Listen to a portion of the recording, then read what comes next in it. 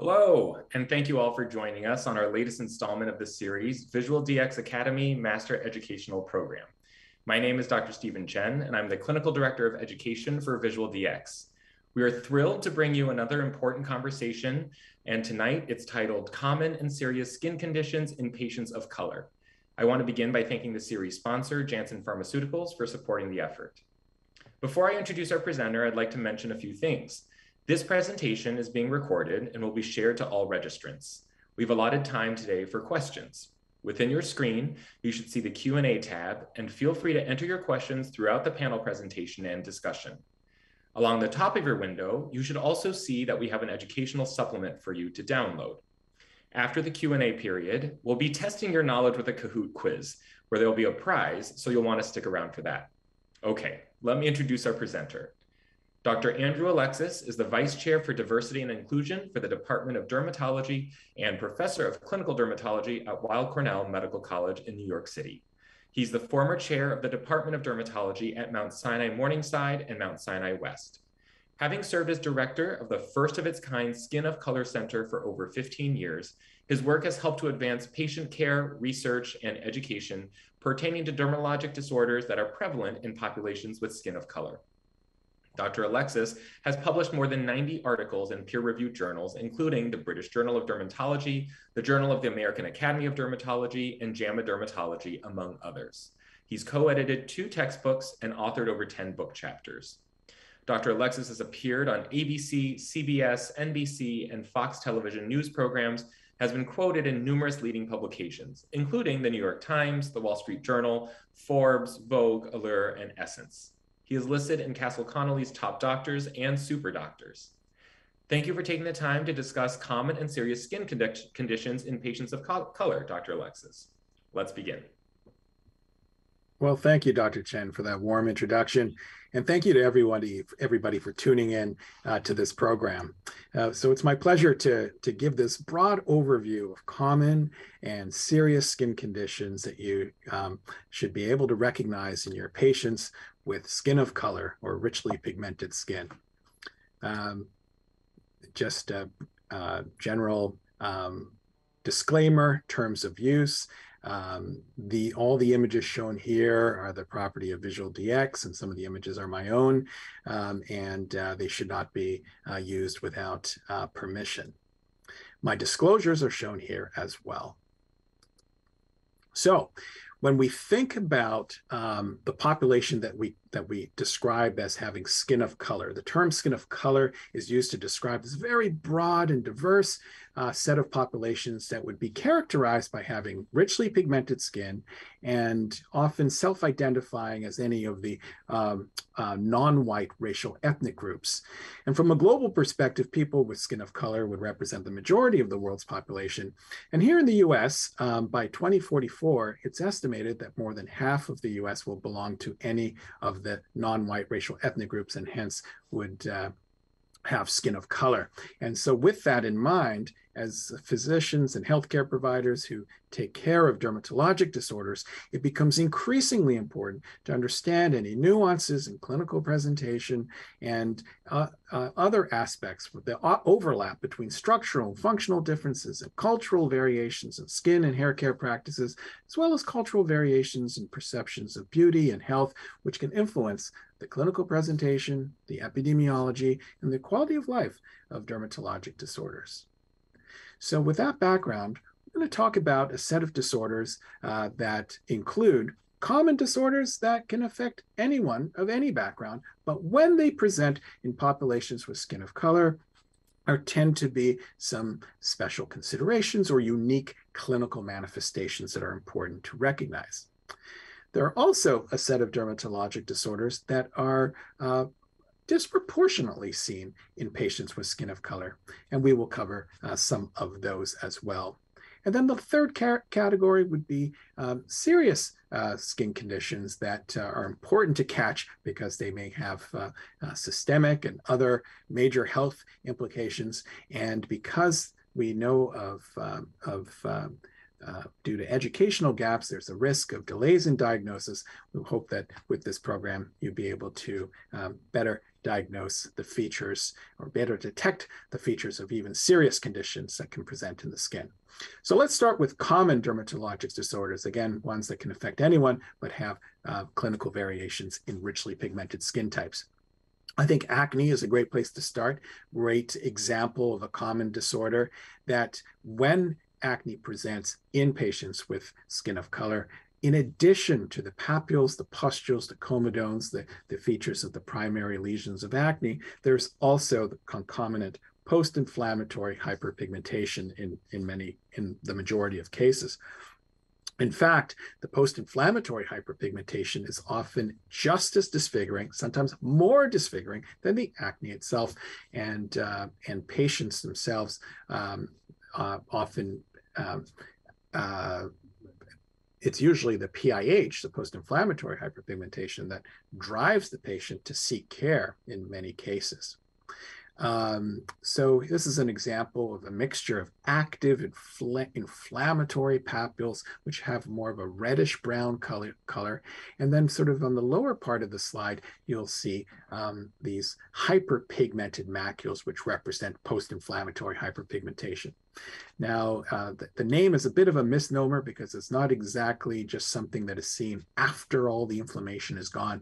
You can also see hyperpigmentation in areas where there's ongoing inflammation clinically or subclinically. In this slide on the left, we have a collection of mostly comedones and some papules concentrated on the forehead. And the purpose of this slide is to show that a variant of acne called pomade acne can be seen in the context of hair care products that are comedogenic.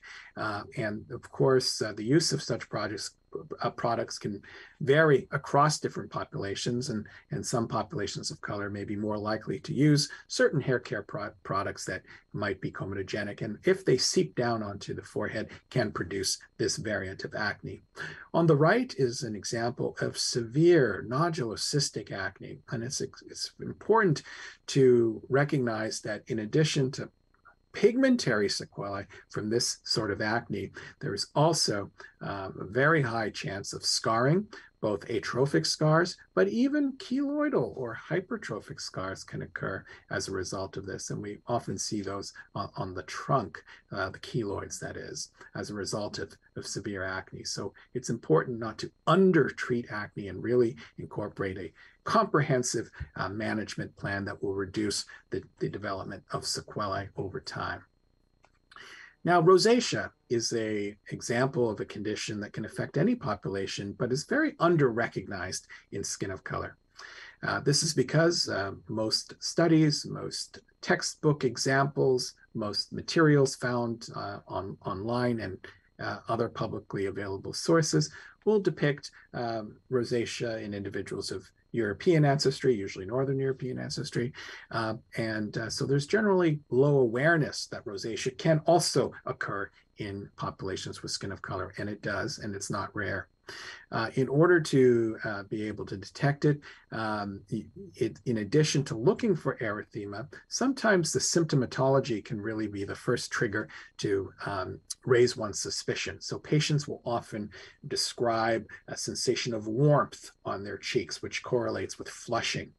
And on close inspection, one can see a sort of hyperchromia, if not pure redness. This image shown on the presentation, the redness is very easy to see. You can clearly make out the erythema on the cheek, and you can see pustules and papules. But there are instances, particularly in very deeply pigmented Fitzpatrick type 6 skin, may not see the erythema as clearly as in this picture. And this is where symptomatology, good lighting, even dioscopy, using a glass slide to be able to detect the erythema in the cheeks is helpful. Some more examples on the left of inflammatory papules Note the absence of comedones. That's what helps support. That's typical of rosacea to differentiate it from acne, and the background of erythema. One might also see telangiectasias, especially in the nasal and medial cheek area. On the right, we have an example of ocular rosacea. So we must not forget that many patients with rosacea also have features of ocular with a foreign body sensation and redness and other symptoms, signs and symptoms that can be managed with oral doxycycline. So another condition that, again, affects the population at large, but when it presents in skin of color, can have some different clinical presentations and morphologies. And this is atopic dermatitis. So whereas on the left, a common sort of textbook-like example of bright red erythema, scaling, and lichenification in an individual with lightly pigmented skin.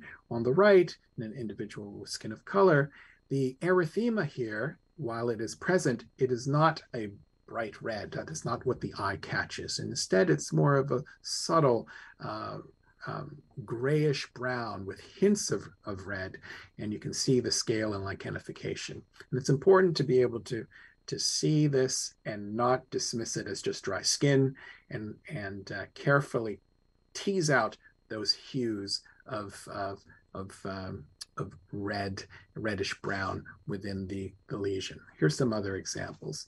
This is a good example of sort of the red-brown hue in the involved area. And you can see lichenification and scaling. And a nice way to really increase accuracy is to sort of calibrate your eye first to non-lesional skin, and then move on to lesional skin and do a sort of delta in your mind. And then you can really appreciate the change in color, not to mention the changes in texture and other manifestations.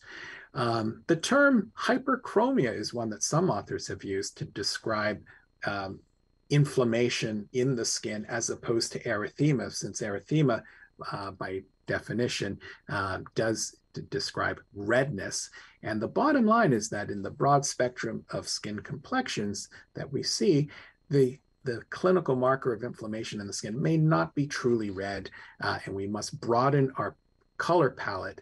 And so to get away from being fixated on red and potentially miss diagnoses or appreciate the severity of inflammatory conditions like atopic dermatitis, the term hyperchromia or increased color might be a better term, sort of more neutral. Here's another example where this is clearly extremely inflamed, extremely active. This is a severe atopic plaque of atopic dermatitis with severe lichenification and scaling and elevation. I'm sure the patient would complain of severe pruritus as well. And the key is to, again, look first at the non-lesional skin, then look at the lesional skin. And wow, what a difference in color. And now you can start to tease out some reddish brown, hints of violet there too. This is somewhat violaceous as well.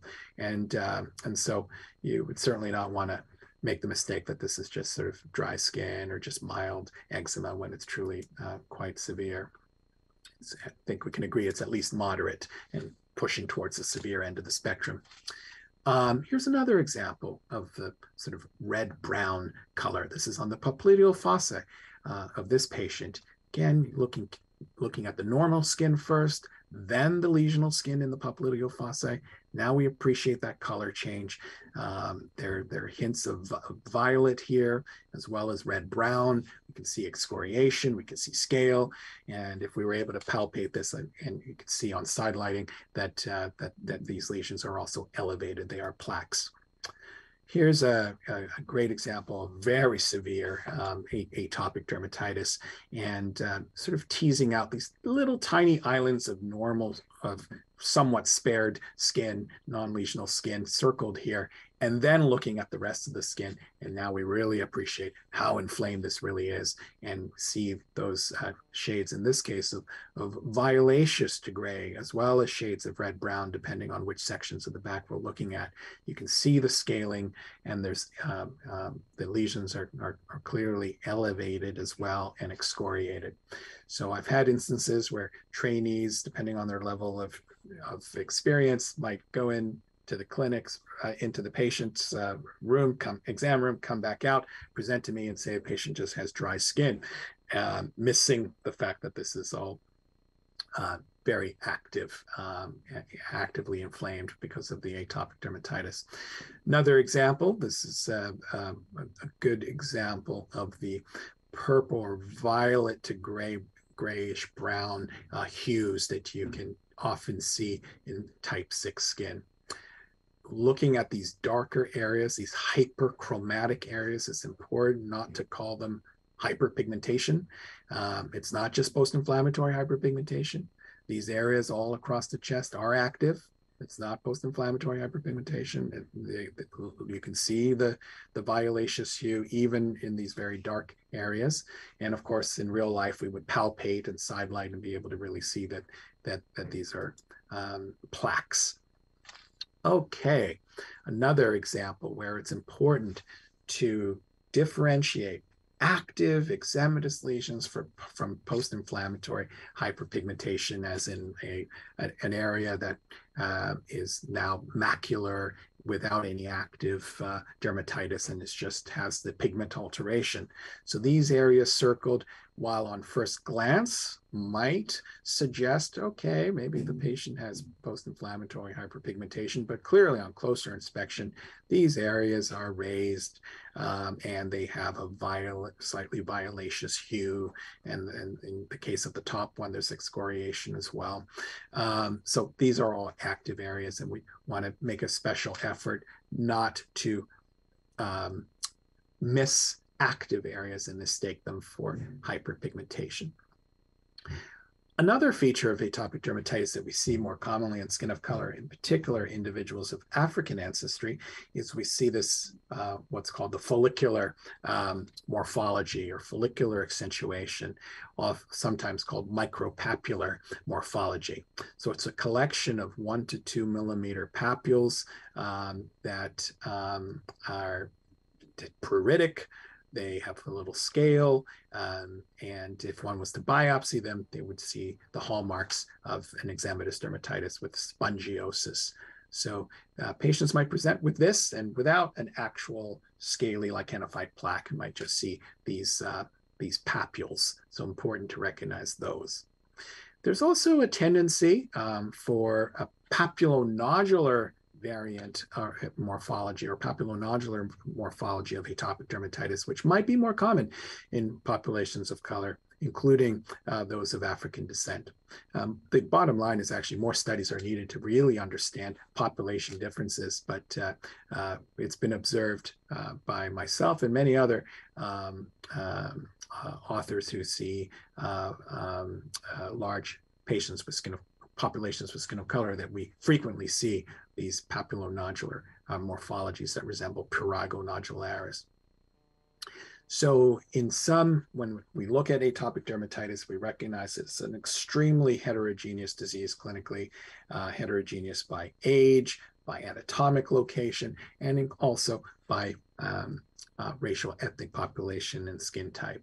And we're just beginning to really understand the population differences in terms of clinical subtypes and endotypes. This is an example of a patient of East Asian ancestry to highlight the fact that it has been reported that clinically there may be overlapping features with psoriasis in atopic dermatitis patients of East Asian ancestry. That is to say that the lesions may be a little bit more well demarcated. They might have scale that resembles psoriasis, and even histologically might have features of psoriasis too. Immunophenotypically, these patients have been shown to have a skewing towards Th17. And so this is a very interesting subtype of AD that's been reported more frequently in East Asian populations. What about individuals of African descent? Well, a small study done in New York City did find that amongst African American patients with atopic dermatitis, the cytokine profile was skewed towards Th2, Th22 expression with attenuation of Th17. So there may be distinct endotypes that are more commonly seen in specific populations. But again, I think we're still in the early stages of understanding these. Pigmentary sequelae as a result of atopic dermatitis. Similar to my comments in acne, with atopic dermatitis, pigmentary sequelae are also extremely disfiguring and burdensome to patients. So in addition to the signs and symptoms of the eczema itself, the long-lasting hyperpigmentation and hypopigmentation can occur as a result of atopic dermatitis. And so it just speaks to the importance of early and effective longitudinal control of the disease to help minimize these additional sequelae. Psoriasis is another example of a chronic inflammatory disorder of the skin where there are variations in clinical features and morphology in skin of color. In some cases, like the one shown here, one can easily make out the redness of the plaques, and you can see how sharply demarcated they are, and that silvery scale is so characteristic of psoriasis. Examples here on the one on the left, sharply demarcated. You can still make out some erythema in the plaques, but on the right, the erythema is now sort of masked or muted, altered by background melanin. And this is something that does happen in the spectrum of psoriasis. And so again, we're broadening our palette and including violaceous hues, red-brown hues, grayish hues, looking at other features like the borders and how sharp they are, the scale, the quality of the scale, the distribution anatomically. And in some cases, a biopsy would be needed to differentiate this from other papulosquamous disorders. Pityriasis rosea is another inflammatory disorder with unique manifestations. It turns out that in one study out in Michigan, about a third of patients of African descent with pityriasis rosea presented with this morphology shown here, which is mostly papules, scaly papules distributed widely across the trunk, as opposed to the scaly oval erythematous plaques with trailing scale that is like shown on the left, that is more commonly seen in the textbooks and in populations of European ancestry. So we might see instead these exuberant erythematous scaly papules involving, might follow the lines of cleavage when one takes a step back and looks at the whole patient, or in some cases may be difficult to make that out. But looking at the morphology of the individual lesions, look at the papules with this sort of trailing scale and a herald patch, the first patch that precedes the widespread eruption shown on the right. Now, skin cancers are another example of conditions where there are some specific variations in different racial ethnic populations. There are differences in anatomic distribution, differences in the prevalence, differences in the clinical presentation of many of the major skin cancer types, and we'll talk about those briefly. So starting with basal cell carcinomas, one of the key differences in skin of color is that approximately 50% of cases are pigmented. So they may not present with a pink, pearly, translucent papule with telangiectasias, but instead be pigmented. And the key is to look at the translucency of the border and keep an open mind. Sometimes these can mimic, not in this picture, but sometimes they can mimic dermatosis papulosa nigra that looks irritated or inflamed, but on closer inspection might have a slightly translucent border or some crust, which one would not expect from a DPN and should be biopsied.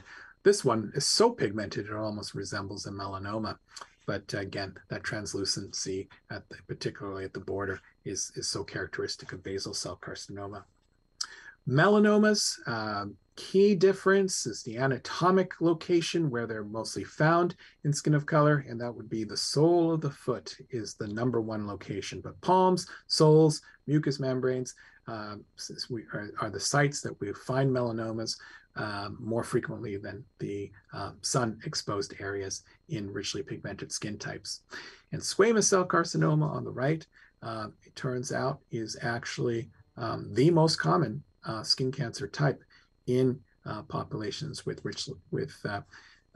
higher skin phototypes, including 5s and 6s, such as African Americans and others of African descent.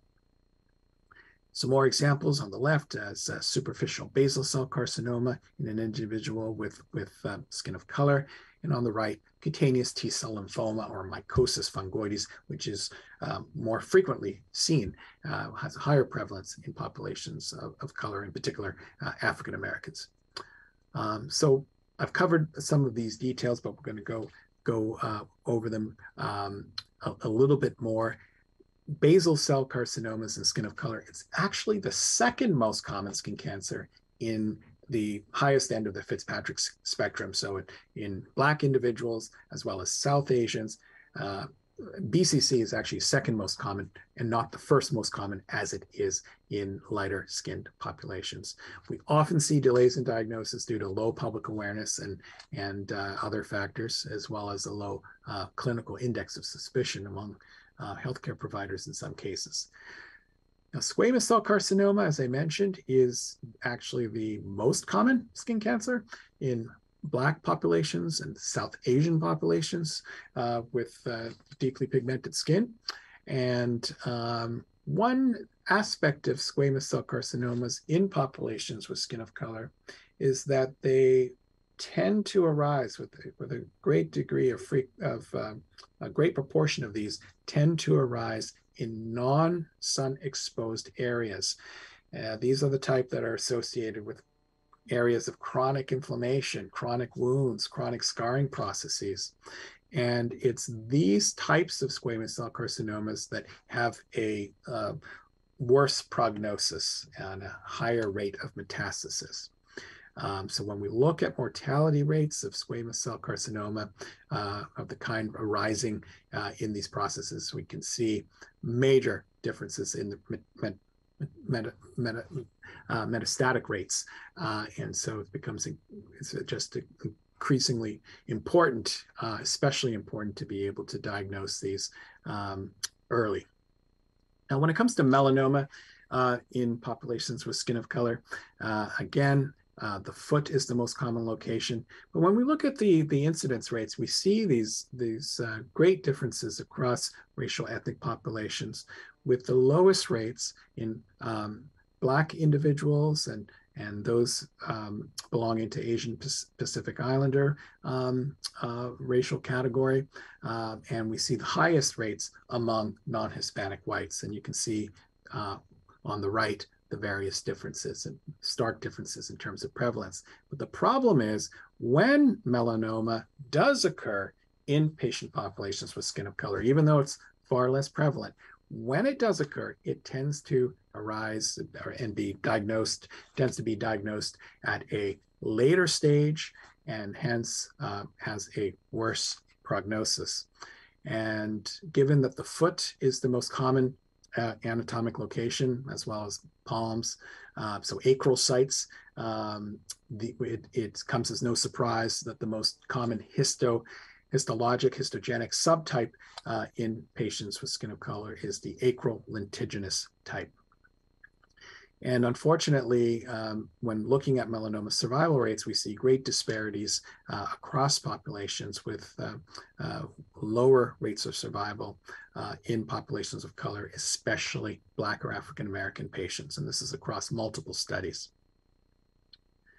So shifting gears to disorders that disproportionately affect populations with skin of color. We're going to start with this follicular disorder called pseudofolliculitis barbae, commonly known as razor bumps to the layperson, but presents with inflammatory papules that are follicular or perifollicular. There may be pustules. There's often associated post-inflammatory hyperpigmentation. This typically involves the anterior and lateral neck as the most common location, but can affect any of the beard area.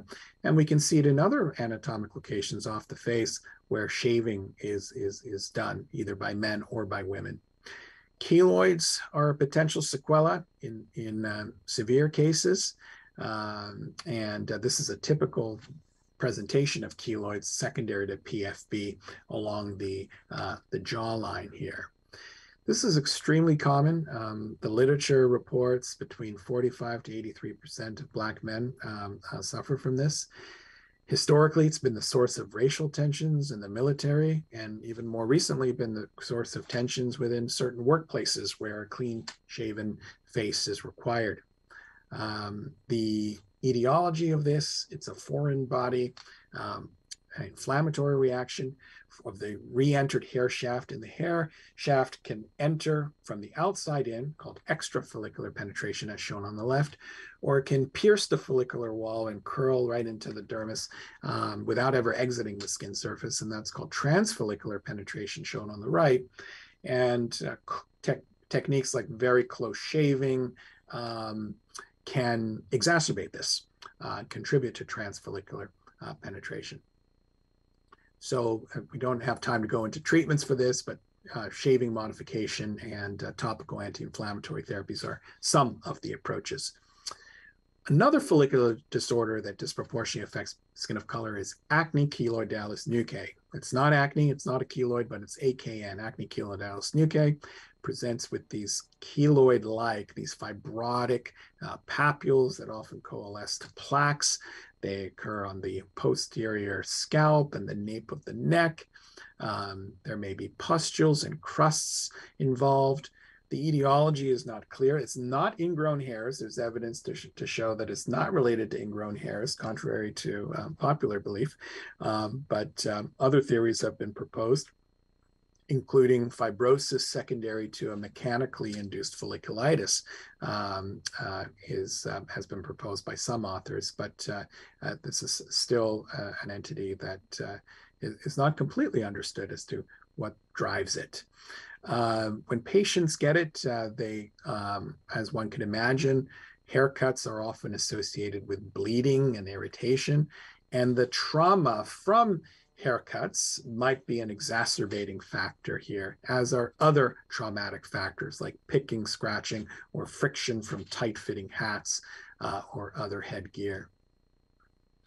Melasma and other disorders of hyperpigmentation disproportionately affect patients with skin of color. Melasma typically presents with symmetrical brown or hyperpigmented patches on the cheeks, the forehead, the upper lip. Even extrafacial sites can sometimes occur, such as the forearms or the scalp.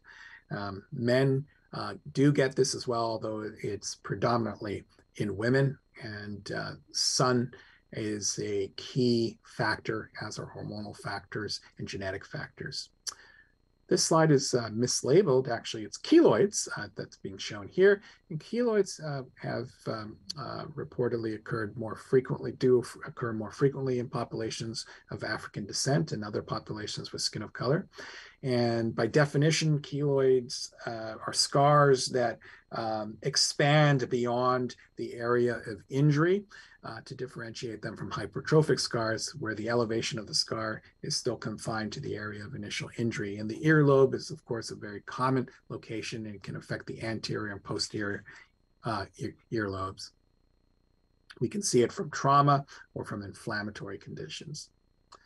Traction alopecia, patients who present with reduced hair density in the frontotemporal scalp and may have this so-called fringe sign, which involves sort of preservation of the anterior edge of the hairline or fringe, followed by significant loss in the middle of the area of involvement. This is a helpful way to make the diagnosis, traction alopecia, and differentiate it from other conditions such as frontal fibrosing alopecia, which can also affect the same location. Dissecting cellulitis, which presents with boggy, suppurative nodules and interconnecting sinus tracts on the scalp. This disproportionately affects men of African ancestry and is a follicular occlusion disorder that can present with other disorders of follicular occlusion, which I'll comment on in just a moment. But here's another clinical example. You can see these crusts as well as the development of scarring alopecia, and some of these scars even resemble keloids here. More examples of this sort of interconnecting boggy suppurative nodules. And of course, this is very disfiguring for patients. It's primarily a neutrophilic primary cicatricial alopecia and can be treated with oral tetracyclines, isotretinoin, TNF inhibitors. As a disorder of follicular occlusion, we could see it on its own, but we can also see it in the context of other follicular occlusion disorders, such as hidradenitis suppurativa, which we'll talk about, acne conglobata, and pilonidal cyst. It can also, much less commonly, be associated with other diseases and syndromes, and rarely it can even progress, and this is rare, but there are case reports of squamous cell carcinoma arising at sites of poorly controlled, long-standing dissecting cellulitis of the scalp. A very similar follicular occlusion disorder, similar sort of mechanistically and other aspects too, but in different anatomic locations, is HS, where we see instead of the scalp, involvement of the axillae, the breasts, the groin, the buttock area, seeing double comedones or 3 comedones in a line is a common feature. Scars, sinus tracts, suppurative nodules, draining sinuses, very disfiguring and disabling in advanced cases. And this does disproportionately affect patients with skin of color. In particular, Black or African American populations have higher prevalence of this. Now, multisystemic disorders that have cutaneous manifestations, such as systemic lupus, is an example of one such disorder that is more frequently seen in skin of color. When we look at the prevalence rates, we see in the US higher rates among African American, Hispanic, and Asian populations, and in particular, African American women. Discoid lupus, which can be a feature of systemic lupus or can be seen as a standalone entity, has myriad presentations, but this is a great example of a very common location of the conchal bowl of the ear, where we can see severe hyperpigmentation and follicular plugging and hints of red and violaceous hue within some of these patches and plaques. Approximately 28% of DLE patients can go on to develop systemic lupus, and so it's important to follow these patients and perform serological workup and take a good review of systems as well. African Americans have a much higher incidence rate. It's been reported to be 3.9 times greater than in whites. We often see this be the DLE be the cause of severe dyspigmentation, including depigmented areas that could, such as the one on the right, which on first glance might resemble vitiligo in some ways, but it's not vitiligo. It's a severe scarring as a result of DLE, as similar on the left as a scarring alopecia caused by DLE. And we can still make out, while there are areas that are somewhat burnt out with just scarring, there are certainly many active areas here. We can still see the erythema scaling, and very carefully may see some follicular plugging. This is a great close-up of a patch of alopecia. Within the center of this patch is this erythema. And then the periphery of the erythematous zone, we can see some follicular scaling and follicular plugging. And this is really important to recognize to be able to catch early before there's end-stage scarring and other sequelae. Now, sarcoidosis, another multi-system disorder that's disproportionately seen in populations of color. Sarcoidosis is often called a great imitator. It has many different morphologies, including these annular dermal plaques that can be red-brown in color, or deep red, purplish, violaceous hue is also very common. When it affects the nose, as in on the left, we call it lupus pernio, even though it is not lupus. Another example of involvement of the nasal area and the lips, and this reddish brown dermal papules involving the nose and the cheeks in this patient of African descent. Now, African Americans are more commonly and more severely affected. The highest incidence is among Black women, 30 to 39 years of age in the United States. Cutaneous involvement is often the way the other systemic involvement is made. So many of these patients come to us first, and by doing a biopsy, we're able to confirm the diagnosis and then get them plugged in with their primary care physician and other specialists to manage the multisystemic disease of sarcoidosis. What about scleroderma? Another example of a multisystemic disorder that disproportionately affects patients of color. One thing I want to highlight is this tendency to present with this salt and pepper like dyspigmentation. We often see the example on the left here, but we often see it on the chest or on the upper back, and on palpation. This area may have sometimes only subtle, but sometimes more pronounced, bound down or slightly indurated texture. But when you see the salt and pepper dyspigmentation, you must think scleroderma and examine other places to look for features such as the digits, and where one can see sclerodactyly, and bound down taut skin, and ask about Raynaud's phenomenon and other features, of course. It's been shown in some studies that African Americans may develop symptoms at an earlier age and have an increased morbidity and mortality compared to white patients, higher incidence in Black women, so very important to recognize. Dermatomyositis, another example where we as dermatologists can make a big difference in diagnosing a multisystemic disease. Being able to recognize the erythematous patches and plaques often in photo distributed areas, as in this example on the left. The eyelids, periorbital area, very key to detect periorbital edema and erythema, or just hyperchromia around the eyes. And then, of course, the Grotron's papules on the hand. And note that violaceous to brown hue of these papules. Ethnic and racial variations include more common, higher prevalence among African Americans than whites in the United States.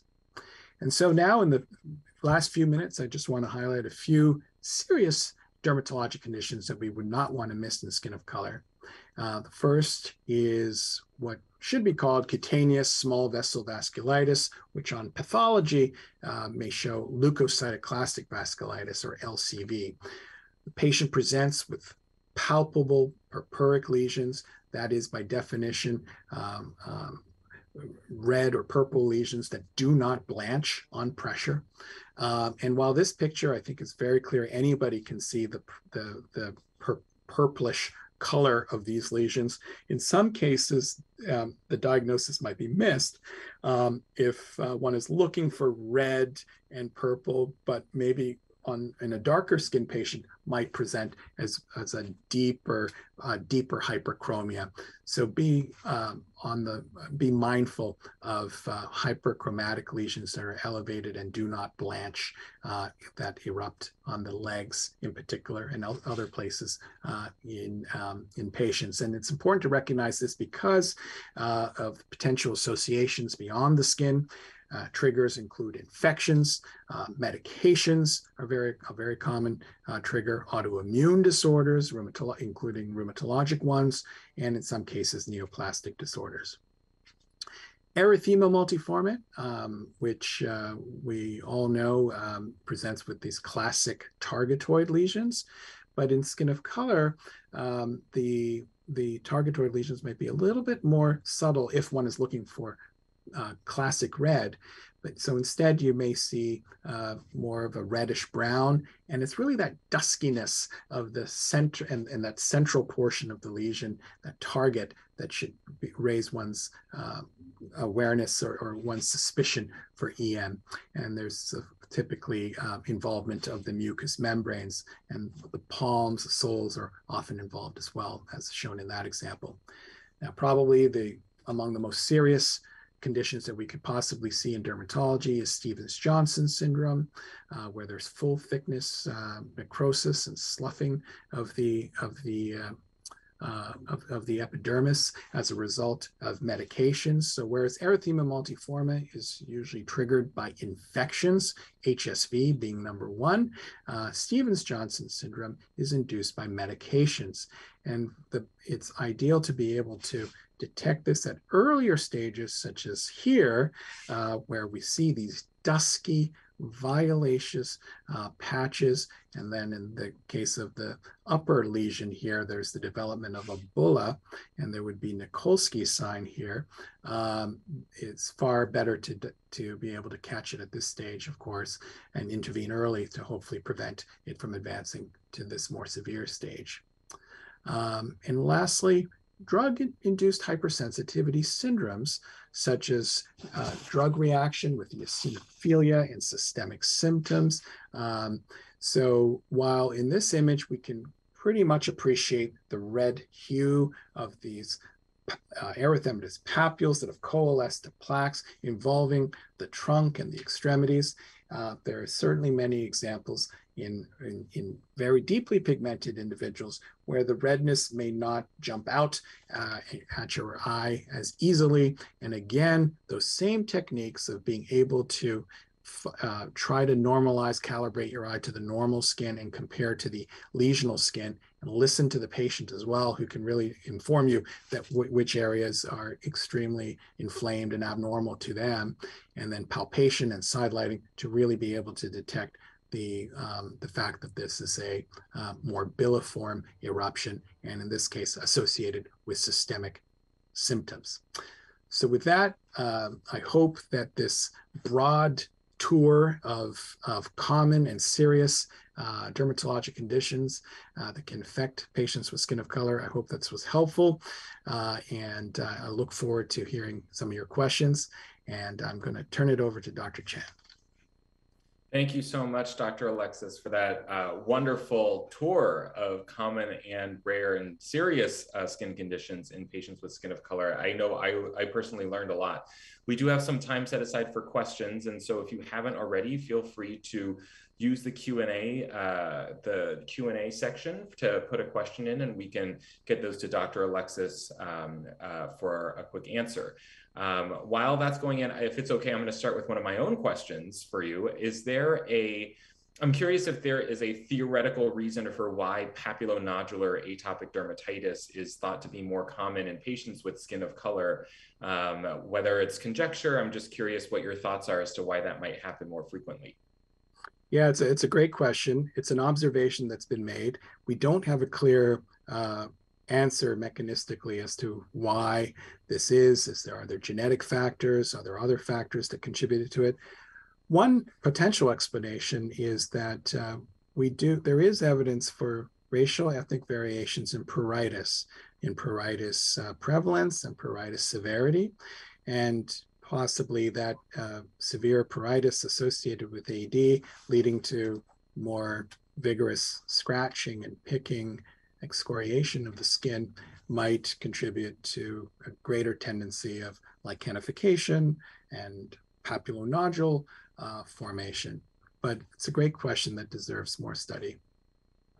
Great, excellent. Thank you so much. And then in that vein, I'm also curious, obviously sometimes it can be on the same spectrum depending on how much pruritus we're dealing with in atopic dermatitis, but you mentioned that sometimes it can be difficult to differentiate between prurigo nodularis and the papulonodular kind of type of atopic dermatitis. I'm just curious if you have any bedside tips in terms of differentiating, or if you think of them as kind of on the same spectrum. Yes, I think that we can certainly see patients who have atopic dermatitis. They meet criteria for atopic dermatitis, such as the Hanif and Rajka criteria. They have a positive family history of atopy. They have other atopic diseases. They have areas of classic manifestations, clinical manifestations of AD. But in addition to that, have what resemble prurigo nodularis, prurigo nodularis-like lesions. On the other hand, we have patients who have the clinical manifestations of prurigo nodularis in the absence of atopy. So I think that we can see PN as its own entity, but we can also see PN as a morphology in the spectrum of atopic dermatitis. Wonderful. We have a question from Stacy. What is your preference for treating melasma? Yeah, thank you for your question, Stacy, about melasma treatment. So the mainstay of, at least in the short term, for treatment is hydroquinone-based therapy using what we like to call the modified Kligman-Willis formula, which includes hydroquinone, tretinoin, and fluocinolone. Of course, or other modifications of that concept, hydroquinone, a retinoid, and a corticosteroid in a fixed combination. Typically doing that for 3 to 6 months continuously, not longer, and then transitioning to a non-hydroquinone-based therapy for longer term management. That would include azelaic acid. It would include retinoids. It would include a whole long list of other cosmeceutical agents like cysteamine, kojic acid, and niacinamide, and topical tranexamic acid, and many others. Wonderful. Thank you so much. And then one last question. You mentioned that in East Asian populations, you have this interesting overlap of atopic dermatitis and psoriasiform kind of findings. Just curious, when it comes to treatment, what do you target? Do you target more the atopic dermatitis? Do you target more the psoriasis, or kind of all of the above?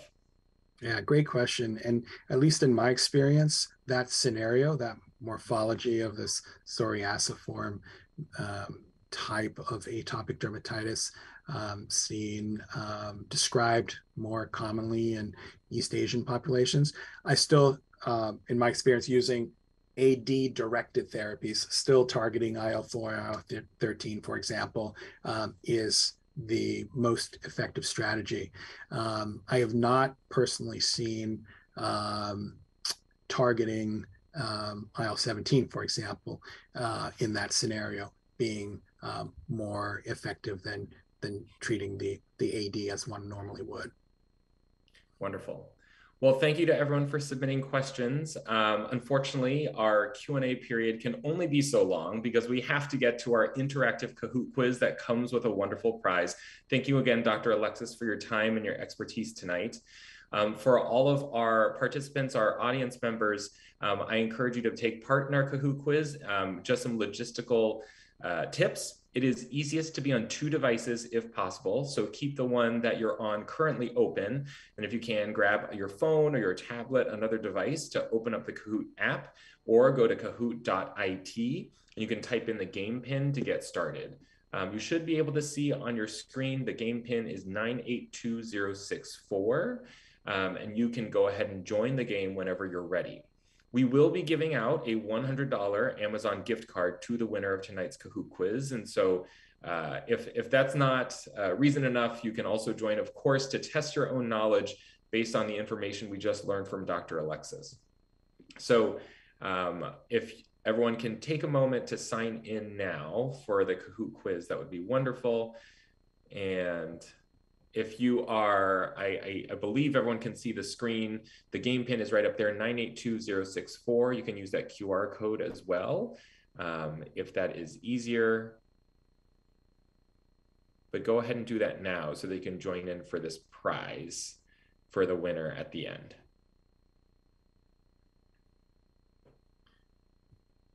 While folks are signing into the Kahoot quiz, Dr. Alexis, would it be okay if I asked you one more question that came in that I personally am very interested in? You mentioned ways to prevent pseudofolliculitis barbae.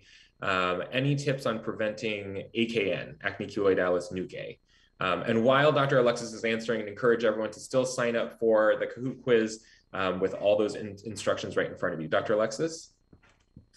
Yeah, so yeah, thanks for the additional question about acne keloidalis nuchae and ways to prevent that. So because we know that mechanical irritation of the posterior scalp nuchal area that's a factor in terms of exacerbating the condition. Behavioral modification to avoid picking, scratching, rubbing of the area, avoiding the wearing of tight-fitting hats to the area. Also, because there's a tendency for secondary bacterial infection, which can also exacerbate the condition, I'll also include a antimicrobial cleanser such as chlorhexidine daily to that area in conjunction with prescription therapy such as tetracyclines like doxycycline, intralesional injections of corticosteroids, usually from 10 milligrams per cc all the way up to 40 milligrams per cc if the keloid-like papules and plaques are severe enough. So I hope that answers your question.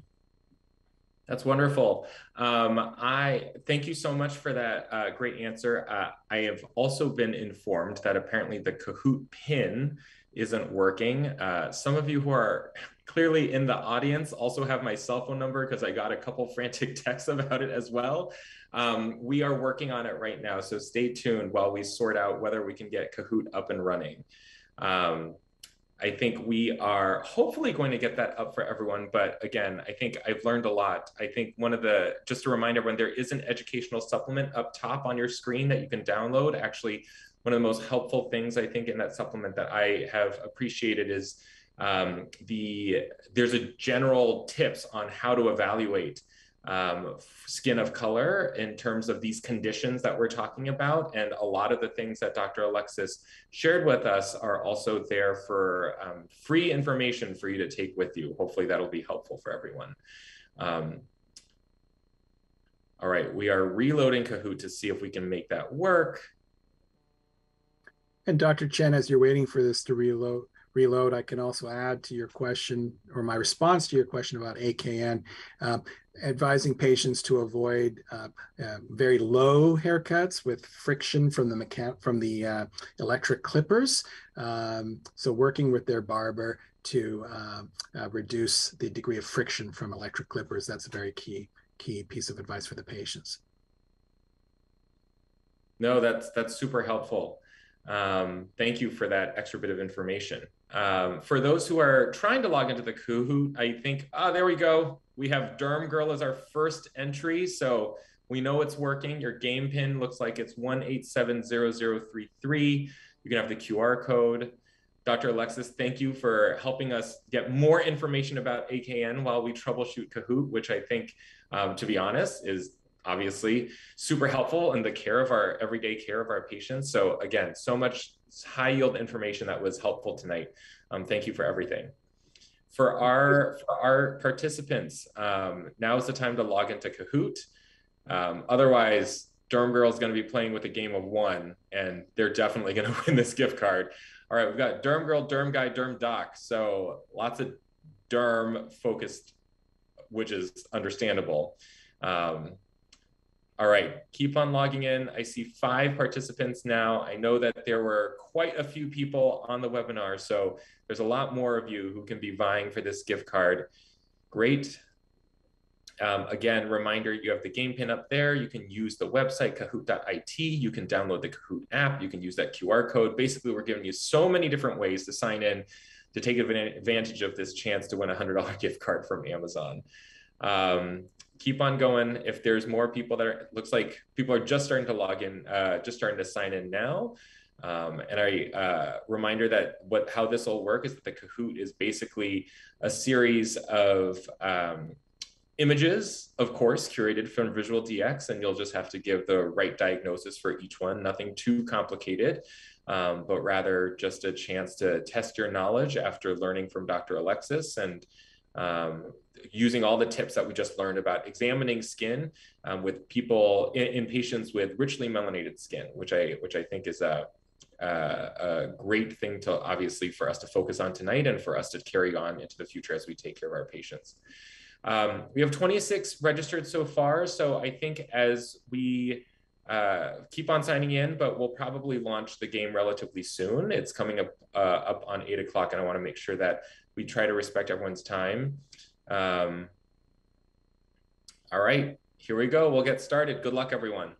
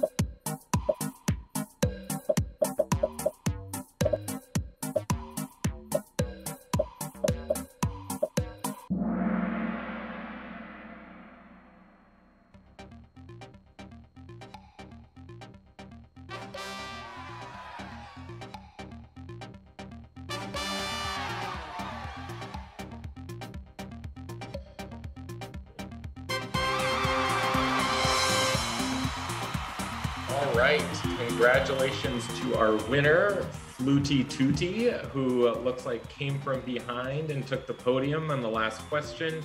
We'll be reaching out and sending you a $100 Amazon gift card.